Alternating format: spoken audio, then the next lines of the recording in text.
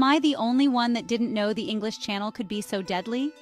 At least 12 migrants, including women and children, have died attempting to cross the English Channel from France to the UK. This latest incident highlights the perilous journeys undertaken by migrants in overcrowded and unsafe boats, often organized by smugglers. French authorities managed to rescue 53 survivors, some in critical condition, but the tragedy has reignited tensions between France and the UK. French Interior Minister Gerald Darmanin blames UK migration policies, claiming they incentivize these dangerous crossings. Médecins Sans Frontières, a humanitarian organization, criticizes both countries for focusing more on border control than on human lives. They argue that current policies force migrants into desperate situations, leading them to take extreme risks.